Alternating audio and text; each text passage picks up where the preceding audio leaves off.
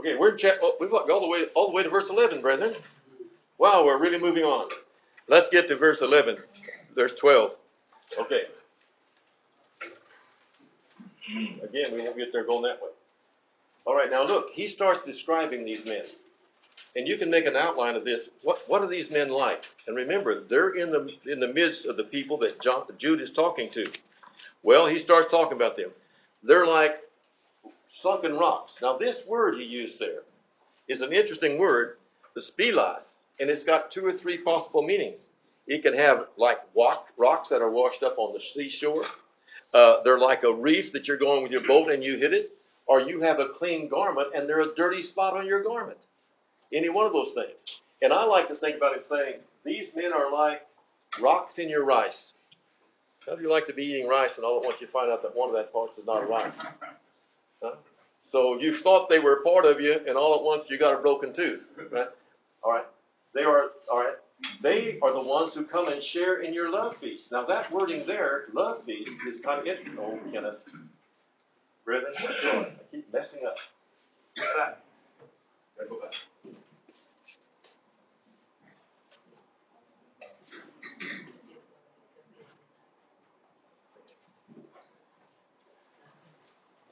Okay. Gotta go back. Okay. Love feast.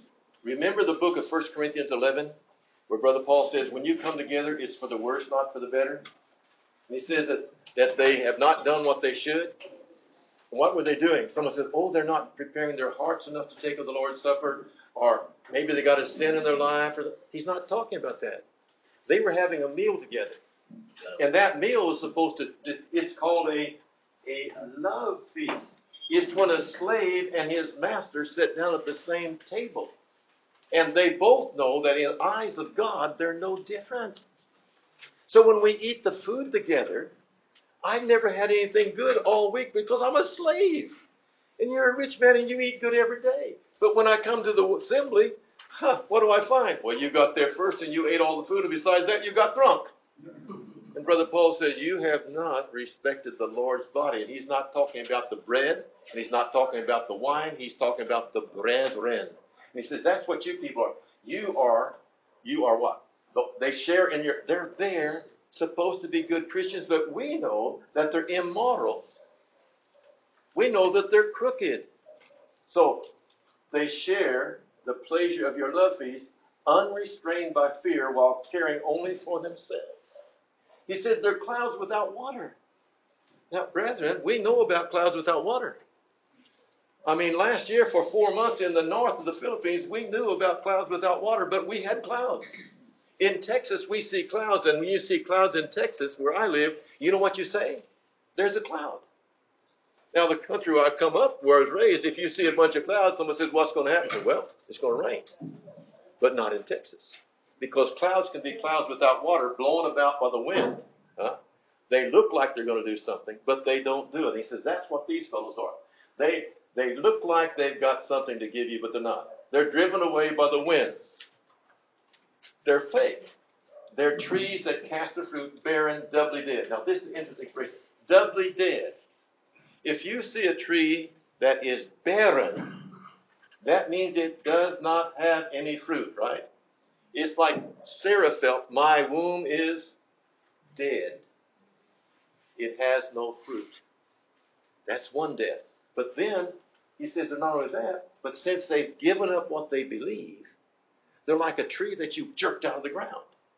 So, they're doubly dead, uprooted. I have a question. What are the roots of a tree for? Sir? Okay. A tree cannot stand. I went to the state of Florida after the big typhoon, Hurricane Andrew went there. And I discovered something.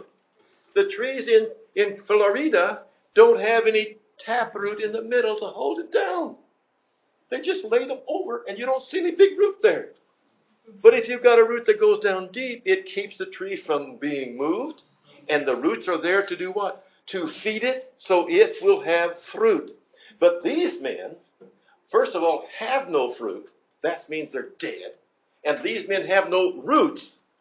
Their roots are out. They've given up the roots, and they're doubly dead, he says. He's very, very poetic in what he's saying. Look, what else are they? They're like you go down to the seashore, they're wild waves of speed. What's these wild waves doing? They're not directed waves, they're wild waves. Foaming out their own shame. When you see the foam there, it's the foam that talks about their wickedness. Like a wave that shows its wickedness or what's gone over. All right? And look at wandering stars. Why did Paul have so much trouble when he was going to Rome? What happened with Paul when he went to Rome? What happened to that ship he was on after they got... Yeah, but my question is, what happened to Paul on his way to Rome? They were supposed to stay under Crete, and they didn't, and they got a wind blowing, but there was clouds and storm. Why didn't they steer for land? Because in those days, you didn't know where you were unless you could see the stars. And if a star moves its position, you can't guide by the star. And I know about these things because we used to fly in the Pacific Ocean with a small airplane with 2 engines, coming to the Philippines because there's a typhoon. And one time, a very proud navigator on our plane discovered that our radar wasn't working. Wow. And then he discovered that our radio direction finder wasn't working. So we couldn't find Manila and Guam and find out we're here. So what did he have to do? On top of our plane, there was a plastic bubble, and he had to take a sextant up there and find the North Star, a star he knew, and shoot that star to find out where we were. No different than if we were on a sailing ship on the ocean. But if there's a star that doesn't stay where it's supposed to, in the orbit it's supposed to stay in, it is worthless. If there's a Christian that doesn't maintain the faith once for all delivered to the saints, he is a wandering star out of orbit. Oh, this man's very wise. All right? Wandering star.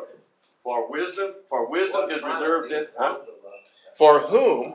What's happened to these people? What's going to happen to these people?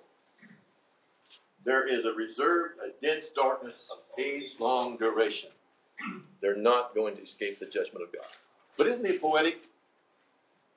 You know what I think? I think he preaches a lot. I think him and Brother Peter both preach this a lot because there are probably a lot of places they had to say it. They didn't have a radio to get on. They didn't have a newspaper to get. They had to go talk to people. I don't know what he did. All right. Now, who's this Enoch? It's about that Enoch who belonged to the 7th generation of Adam prophesied. So way back, the 7th man who was the generation from Adam, he had something to say. What did he say? Jude says he talked about the people I'm dealing with. He talked about fake Christians. Okay? Prophesied saying, the Lord has come attended by myriads of his people to execute judgment upon all and to convict the ungodly of all the ungodly deeds which in their ungodliness they have committed, and of all the hard words which they ungodly sinners as they are, have spoken against him. Wow. One big word stands out there, and that's that word, ungodly. Okay? Now, I've got to think about some of this. We're in verse 14. In 2 Thessalonians 1, 7 through 9, Jesus is talking to the Thessalonians who are being persecuted by people, by the Jews probably at that time. And what does he say? You who are persecuted, rest with us. Because at the revelation of Jesus Christ, with his angels in flaming fire, he will take vengeance upon those who know not God and obey not the gospel of our Lord and Savior Jesus Christ, right? Think again another thing. Think back when the high priest is trying to condemn Jesus in Matthew 26. He can't find any witness that can prove Jesus is wrong. And finally he says, I adjure you by God. If you respect God, answer this question. Are you the Son of God? Are you the Christ, the Son of God? And Jesus refused to answer. No. The judge is forcing him to testify, right? He can't resign. So he said, you've said it. But I tell you, you shall see the Son of Man sitting at the right hand of God and coming with the myriad. So he not only answered, but he warned. The high priest thought he was going to win. No, I am the Son of God. I am the Christ. I am the Son of God, he said. And you will see me seated at the right hand of God, and you will see me coming with the angels. What did Enoch said that was going to happen? Exactly that. So long ago. So, if we give up where we stand, if we give up the truths that we know, what will be our fate? Cannot be. Brother Peter is going to shout at you all the way through his book, I want you to remember, I want you to remember, I want you to remember. Now, I can't go and tell you my grandfather said something until you take what my grandfather said to the courthouse. Because the judge said, I don't care what your grandfather said, unless he's here saying it, it's not testimony, right? But I heard it. I know that's why it's hearsay evidence. But these men didn't have hearsay evidence. They had personal knowledge. Okay, now who are these men? Look at their character. These men are murmurers, ever bemoaning their lot. They're always complaining. Their lives are guided by their evil passions, and their mouths are full of big, boastful words, while they treat individual men with admiring reverence. Why? For the sake of the advantage they can gain. What's this word pandering? Anybody know what the word pandering is? What?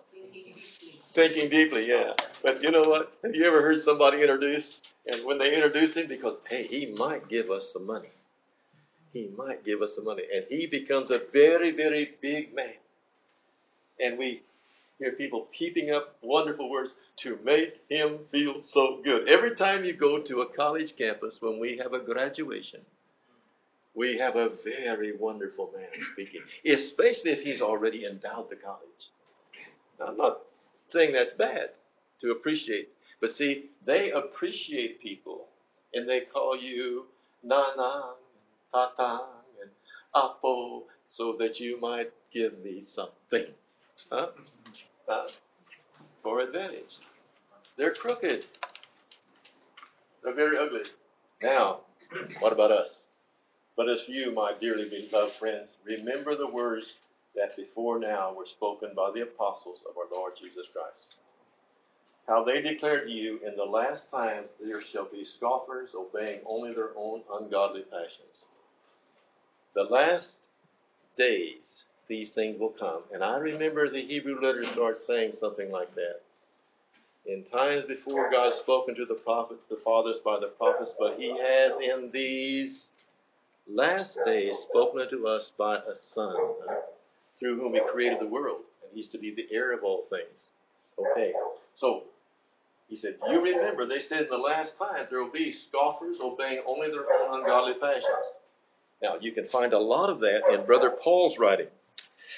And it's not on your paper there.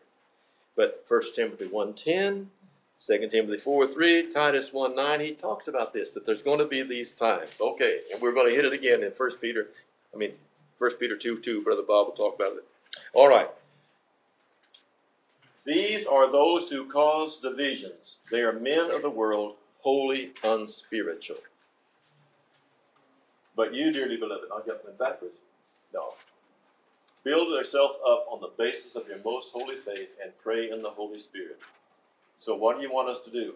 I want you to build yourself up on the basis of your most holy faith. When Brother Paul started congregations, as he did in the Galatian region, you read in Acts chapter 14, that he come back and he strengthened the souls of the saints. The only way you can strengthen someone's soul is not by thinking you have a miraculous power to do it, but by teaching them what God has said. They shall all be taught of God. That's how it's going to happen. Am I right? I think so. And praying in the Holy Spirit, in the guidance of God, praying for what God wants, not what you want. In other words, not praying in the carnal nature that we have. All right, what else? You must keep yourself safe in the love of God. You can trust God. Is heaven closer to Singapore than it is Manila? Y'all laughing at me. Is heaven closer to Seoul than it is Manila? Is heaven closer to Los Angeles than it is to Manila? It depends on if you're migrating. What am I trying to say? any place that you're a Christian, God is as close to you as he is to anybody else. And you can keep yourself in the love of God no matter where you are. All right? All right. Safe in the love of God. What are you waiting for? Waiting for the mercy of our Lord Jesus Christ, which will result in the life of the ages. We need this mercy because even though we're striving to be very unlike those people, there may be some things wrong in our life. But when we face Jesus, we do not have anything to worry about, right? He that hath the Son hath the life. We do not come under condemnation. We do not come under judgment because the Son has already saved us. Correct? So, when they argue with you, you must endeavor to convince. So when they argue with you, you try to convince them. You seek, he says, have mercy upon some. That's how the other translator said, you have mercy on them. But what if you don't like them? What if they're so bad you just really do hope they go to, No, mercy means giving people what? Not what they deserve. Giving them what they don't give them what they deserve. Grace means giving them what they don't deserve. Did I mix you up? Mercy means what? I stand before the judge and say, Your Honor, I'm guilty. But would you please give me mercy? All right. So what do you do to these people? When you find them getting all mixed up, turning away, and doing all these things, you have mercy on them. When you discuss with them, you must endeavor to convince them. Others you must try to save. Those are not even, you must try to save them like you're picking them up out of the flames, because he just said they were going to be condemned, and you're going to keep them from burning forever. And on others, look with pity, mingled with fear. Why? Because in Galatians 1, verse 6, Brother Paul says, if one of our brothers is overtaken in a trespass, you who are close to God, you who are spiritual, do what? You save that one, but be careful lest the thing that caught him will catch you. In America, and I think in the Philippines too, we have Alcoholics Anonymous, where former alcoholics get up and say, I'm an alcoholic because I drink, I'm dead. And they have to be very careful when they go to help somebody else that they don't join together in the sin. Oh, people like to pick on you Christians and say, would you preach in a tavern? Would you preach in a brothel? Would you preach in a bad place? And I always answer, the first time they invite me, I will go. But until they invite me, I will not go. That's not what they're there for, right? But the influence must flow from us to others, not others to us. Good influence, yes. Bad influence, no. So we have to be strong enough to be the ones who save them, being afraid that we ourselves might be lost. Because let's face it, many of the temptations that people fall to, we also are tempted by. Right. While you look, how do you hate even the traces of their sin? It's like you pull them out of the place and their clothes are so filthy, you don't want to touch the filth they've been involved in. Huh? That's what he's saying. So, what's our deal? He's told us what these people are like. He's told us why they're that way. And now he's telling us this is what we're supposed to do. We're supposed to do our best to save them. So he's not telling us to become great debaters, great arguers. No. We are defenders of the faith of Jesus Christ. And it's not going to change once for all. Okay. Now, time to thank God. See, he's going to finish his letter. Time to thank God. But to him who is able to keep you safe from stumbling. Jude knows that the Christians he's writing to can make it. And cause you to stand in the presence of his glory, free from blemish and full of exultant joy. Job said, all right, I know you can make it, and you're going to be in the presence of God, and you're going to be very, very happy. How happy are you going to be? What are you going to be like? John was a very close friend of Jesus, right? John was the last of the apostles. But when he writes 1 John chapter 3, he said, now we are the children of God. It does not yet appear what we shall be, but we know this, when he appears, we shall be like him, for we shall see him as he is. So I don't even know what that joy is going to be like. But it's going to be great, correct? If I've loved you here, I'll still love you there. And you'll love me, and we'll be together. To the only God, all right, to the only God, our Savior. How? Through Jesus Christ our Lord. How do I dare come to you, Father? Because of the Son. This is not a magic formula we put on our prayers in the name of Jesus. I'm not a stranger walking to God. You look at that beautiful picture of the scene of the throne of God in the book of Revelation and imagine your little voice being heard there. But you don't have to worry, because why? I like something about what we do here in the Philippines. When we go someplace, we're going to have to go to a big man's important office. We're very happy if one of our friends happens to be the secretary. Do you know anybody at customs? Do you know anybody at immigration? Right? And we got a good habit there, because I'm not afraid if I walk in and here I'm a nobody, little man. My shoes are not even matching my pants, and I'm walking in and here this man is walking in. He's a big man there. Why? Oh, hi, how are you? Fine, sir. I want you to meet my friend. Wow, no problem, huh? Okay, we do, because it's through Jesus Christ our Lord. And to our God be ascribed glory, majesty, might, and authority. Now look, he says always, in the past, and the now, and in the ages to come. When God says, I am, and they say, what were you like? What do you mean, what was I like? I am. Well, I was then. Well, what about now? I am now. What about the future? I am. You're the one that has a problem with time. God doesn't. He's not sitting in time. Oh, why? How can this happen? How could God let it happen? He didn't know it was going to. He can read the front of the book. He can read the middle of the book. He can read the end of the book, because he's not tied to the book. Correct? Your life, he can see the end of it before the beginning of it, if he wants to, because he knows all things. And he stands outside of time. And you cannot fathom that, because you must always think yesterday, today, and tomorrow. Correct? Yes. But he's alive forever. He's alive forever. Yeah. And listen, if someone approaches you with a faith wherein there is not a God who is the foundation of that faith, I can tell you now, it's got to be a false faith. Don't tell me that I'm going to be reincarnated because somebody has to say why I'm reincarnated. Don't tell me this, don't tell me that. Is that right? Upon this foundation stands the grandeur of our faith. And who is God and what's he like?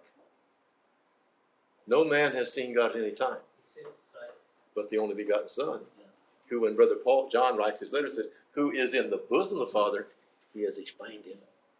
What's our God like? What do you want to find out? You better study about Jesus. All right? Now, how much time we got left?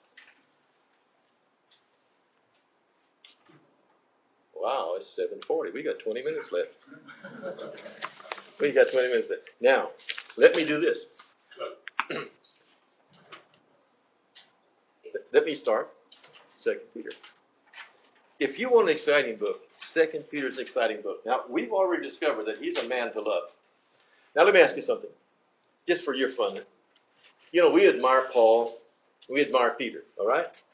But suppose you were going to take a walk with one of these two men. Who would you rather walk with? That's just a personal question. There's no right or wrong.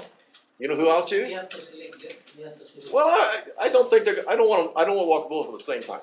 Because they are just ministers of Christ. Yes. I chose to prefer Jesus Christ. Oh, wait. But I'm not giving you that choice. Because I want to emphasize something about the character of these two men, okay? Because Brother Pablo, I always see him as right. Brother Paul, I don't catch Brother Pablo making any mistakes. Do you? Can you look at all his letters or all the story of Brother Pablo? He didn't. He was always correct, except when he killed the Christians, of course. But my point is, I'd like to walk with Peter because I kind of feel he's kind of warm, you know. And if I fall down, he'll get me up and dust me off, and I say, "I'm so sorry." That's all right. I did it too. You know, just remember. Don't do it again. I can think. I don't know. That's my imagination. Play. Okay. So we got this outline. Okay. We got the outlines there. We'll give them to you. When did Peter write this, you think? Well, about the same time Jude wrote his, correct? You boys are very strong and intelligent, aren't you? Why don't you pass these out for me to everybody, okay? Make sure everybody gets one. Can you do that? You can all three do it, or one of you do it? Thank you. Okay. Let me turn this off and we'll talk about this.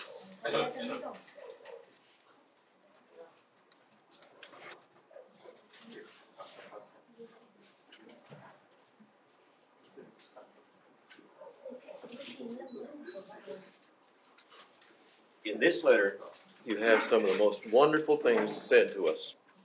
Again, Simon Peter talks about who he is. He's a bondservant, a slave of Jesus Christ.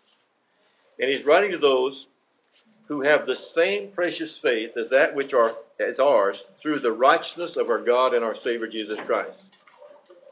And he said, may more and more grace and peace be granted you in the full knowledge of God and of Jesus our Lord. Now,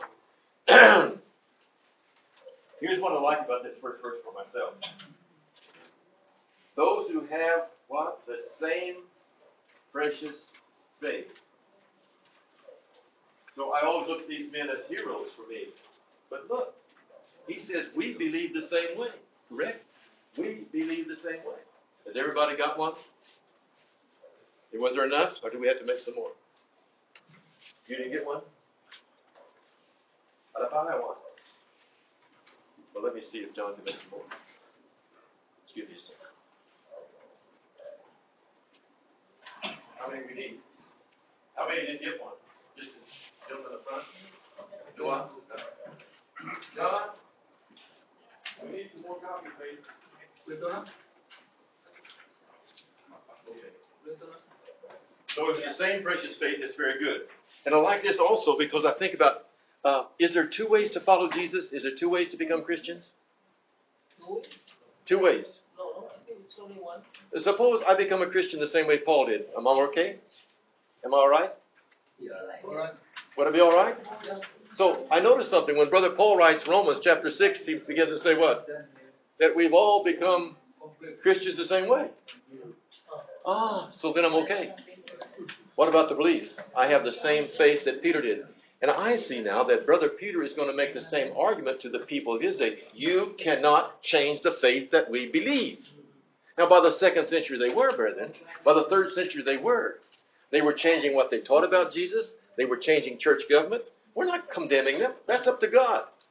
But we don't have to follow that. Who are we anyway? Huh? We're people trying. What have we seen here? We saw some very ugly pictures tonight about people who were not right, correct? So I could take every one of those bad qualities and find a good quality opposite it and could be a pretty good person, right? But better than that, what Brother said a while ago. Suppose I look at Jesus. Because I know in Ephesians, the 4th chapter, it says that we're supposed to grow into the fullness of the likeness of Christ. I find in 2 Corinthians, Brother Paul says, when we look in a mirror, we're not like Peter who covers his face to hide the fading glory of God.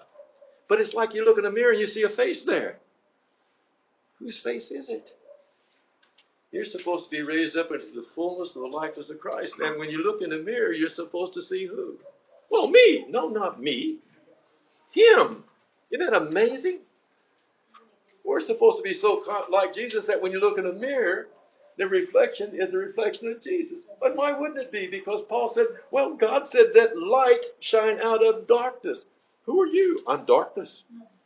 But when God puts a light in me, light shines out of darkness. We're earthen vessels. What does that mean? It means you can suffer. It means you can die. Huh? You're earthen vessels, but God has put the gospel in dying men, in unenlightened men, but He's gave the light. And people who are supposed to reflect the glory of Christ. Oh, wow. Okay. Now, anybody? Okay. Now, I got this. All this man's outline. Next point. His divine power enables believers. Seeing that His divine power has given us all things that are needful for life and godliness through our knowledge of Him who has appealed to us by His own glorious perfections. Now, how many things did the first century Christians have that they needed to live a life of godliness, how many more things do they need? If he's given us all things that pertain to life and godliness. Now, I kind of understand that. I say, how to live my life and how to worship my God. Did the first 30 years, the first 60 years, did those people learn all they needed to know to live a life that pleased God and how to worship God, work for God? Did they or not?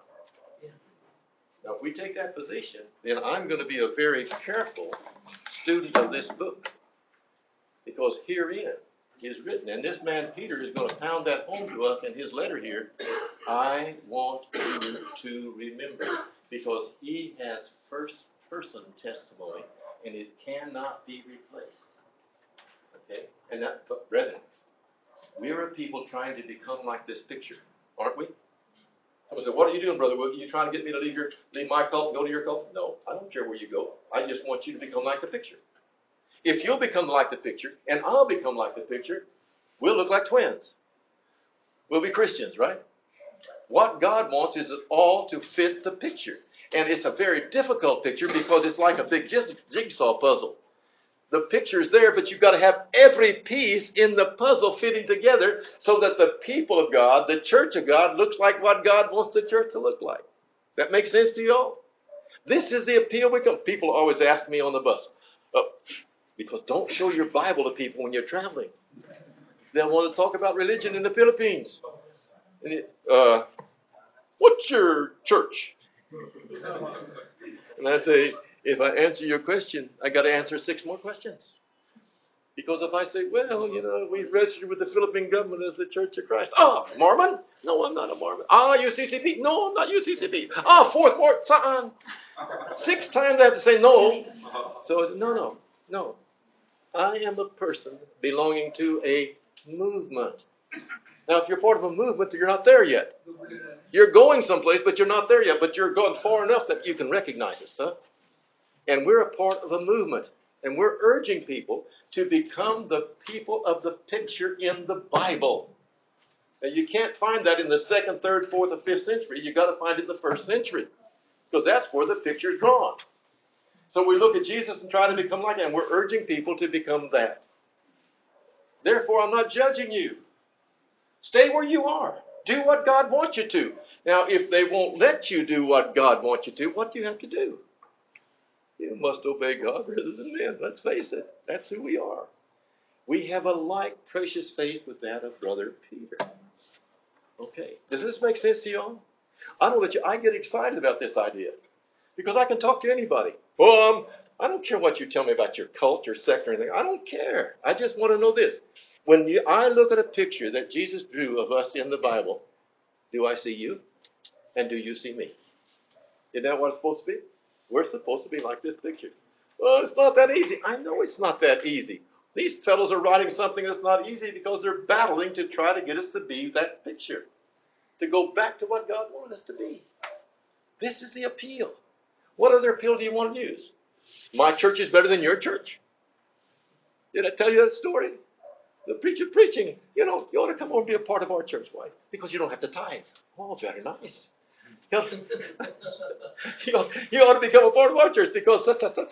No, that's not right. You're talking about your church. Oh, yes. I'm talking about the body. How's your body? Oh, our body has the most wonderful hands. Really? Our body has the most wonderful feet. Oh, nice. Not to be indelicate, but our body has the nice legs. Really? Wow. And you keep preaching to me about your body, your body, your body. You're like a boy that goes to his his daddy, and says, Father, I found the girl I want to marry. Really? Yes. What's she like? Oh, Papa, magandang tiramay. Her hands are so beautiful. Really? Well, that's nice, son. Is she a good worker? Nice hands, Papa. What about her arms? Nice arms, Papa. What about her feet? Good feet, Papa. And Papa, I don't want to be indelicate, but she's very pretty. Really? Son, what does she look like? No, I've been telling you, Daddy. Nice hands, nice feet, nice legs, nice body. No, son. What does her face look like? What does her head look like? Oh, Tatang, I've never looked at her head. You see, when you preach to me about you and what you do, and I preach to you about me and what I do, and you tell me about your church does this and your church does that, what are you telling me? I'd like to see the head before I marry into the body. Huh? Right? Am I crazy? Am I crazy? So that's what people say. What's your cult? I don't have a cult. What's your sect? I don't have a sect. What, you belong to something? Yes, I'm trying very hard to belong to Jesus. And we're trying, all of us, to urge one another, let's go back and be the picture. Now, there's not any religion that claims they build themselves upon the Bible, this like precious faith, that has a right to object to that. Huh? If we're all walking around with a meter stick, then we're all measuring things the same way. Correct? And we're not doing that. You know, we're getting things later. So I'm saying, hey, it's a like precious faith. It's the faith like theirs. And I want to be that. We're trying to become the picture in the Bible. Is it easy? Nobody got it. Very hard. 18. There's one down on there they call the face man. In the 18? Yeah. Face man. That's me, the face man. Well, just make sure that well, depends on what we look like when we look in the mirror. Right? Okay. I hope I'm not just shouting at you. How much time we got, brother? Is it not 8 yet? Not 8. 5 minutes yet. We can get all the way through chapter 1. All right. But the knowledge comes through him who appealed us for his own glory. Now, it is that, verse 4. It is by means of these that are his glorious perfection. But actually, the other translation says great promises. God has given us great promises. Okay. It is by these that he has granted to us his precious and wonderful promises. My knowledge of the one who God sent was wrong. He granted us his precious and wondrous promises. Why? In order that through them you may, one and all, become sharers in the very nature of God, having completely escaped the corruption which exists in the world through earthly craving. Through the promise, the precious and great promises of God, we're going to escape the corruption that's in the world. And we're going to share the divine nature. It is not talking about you becoming a God. God says, I am holy, and you are to be holy. The book of 2 Peter and the book of 1 Peter, Brother Buchanan will hammer next week, is about holiness, separateness, separation from sin. So we'll share the divine nature in that we are separated from sin. Make sense? I believe that's right. I believe that's right. Okay. Now, verse 5 through 7. Now, this one is what you got to stay more than 5 minutes for this. Listen, here's what it says. Now, we have these great and precious promises, okay? And we're going to escape from the things of the earth. Now, he says, for this very reason, because you have these great and precious promises, what are you going to have? He said, for this very reason, I want you to add, in all earnestness, along with your faith. So here, he said, here's what you got. Here is your faith. Now, the word he uses there, the word he used there is the word for spude, the great effort. If I say make every effort, you can't go at it part-time. It's full-time. Make every effort to add to your faith. So the foundation of what's going to happen to us is word. That's the same thing that Brother Jude was urging us to keep, wasn't it? Faith. Now, what comes out of our faith? Goodness. Goodness. Earnestness. The old word was virtue. Now, how many of you, are we all, except me, Cebuanos here tonight? What do Cebuanos like to eat more than other Filipinos like to eat? Maize. We're the people of corn. Am I wrong? No. Do I know my Philippines? Right? We know about corn, so I'm going to plant here's our talong. And we plant our maize. And the first leaf that comes up is called virtue in some, excellence, moral excellence. Moral excellence. I'm going to put the word virtue, but remember we're talking about moral excellence. So add to your faith Virtue. Now what's virtue? What's moral excellence? You said you believe something. Now you must have the courage to do what you say you believe. See, now our plant's going to grow. Our plant's starting to grow. So we got virtue now.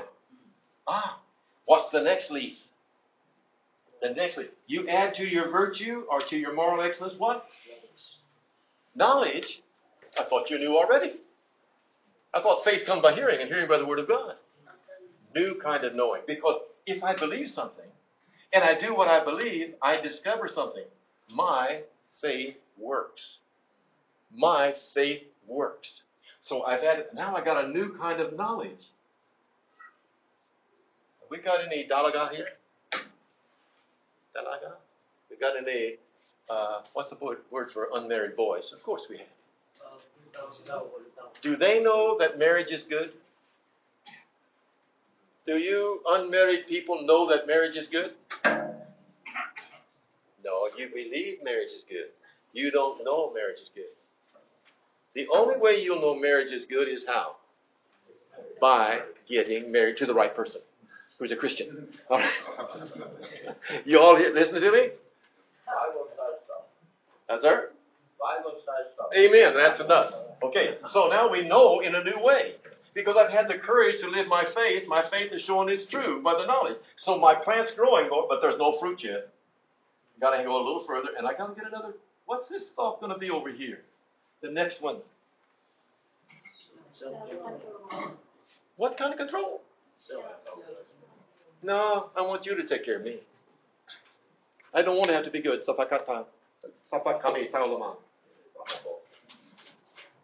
But see, you can never be what God wants unless you have self-control. It's the only control that's any good. But until you have the faith that has the courage to do what it believes and sees it at work, you will never control yourself. So now we have self-control. And don't argue that God's got to help you. Of course He's going to help you. He's in you to will and to work His good pleasure, but that's not the point. We must have self-control. Now, after I got self-control, what's the next thing that's going to come on my stalk here? Endurance. Paciencia. But you're very hard to get along with. People are hard to get along with. You've got to have patience. No fruit without time to grow. Patience. Patience. After I got self-control, I got patience. Sorry, plant, we can't get done in time. Now I've got patience. That's part of the fruit of the Spirit. The hard one, number 4. Okay? Have self. All right. Now what I have to have after that? What's the next one? I got endurance. Power of endurance. What's next? Very hard word. Godliness does not mean godlikeness. Did you know that? No, it's sabia. It's respect for God. The best illustration I know is what old Eli told Samuel. When Samuel was in the temple, in the tent of meetings, God was calling him. And he didn't know. He thought Eli was calling him. And when he come to Eli the next time, Eli said, it's God calling. The next time God calls you, you say, speak, Lord, thy servant hears. If we have this virtue, godliness, it means we're ready to listen to God and do what God wants. Because I've already conquered myself and I have patience to go on with others, now I have godliness. This is reverence towards God. I respect Him. Everybody we're talking about who were the enemies in the last book had no godliness because he said they had ungodly done. Now, what's the next one? What kind? I don't like that one. Because, see, I want a religion where I can go off and be by myself. I like to walk in the woods. I want a religion. I don't want you people in my life. Christianity is not hard if I don't have to have you in my life. You're right, brother. But isn't this the hard part about Christianity? I mean, it's easy to love the people out there, but I have to deal with you. And after I know you a little while, if we're living together, look what you do with the toothpaste. You never close it. You don't pick up your towel. Ta, ta, ta, ta, ta. Hard. Have brotherly kindness. Philadelphia is the word. Love of your brother. Because brothers can fight. Brothers like to fight. Look at my 2 grandchildren. They're just cousins, and they like to do things that they have to be told not to. Well, brotherly kindness is a hard one, isn't it? But you have to be, listen, what is Jesus saying to us through this man? Until you can do this thing, you can never be my people. Most of the trouble in religion does not come from the outsider. It comes from us with our relationship with one another within the church. So, brotherly kindness, being kind to your brother. Brotherly.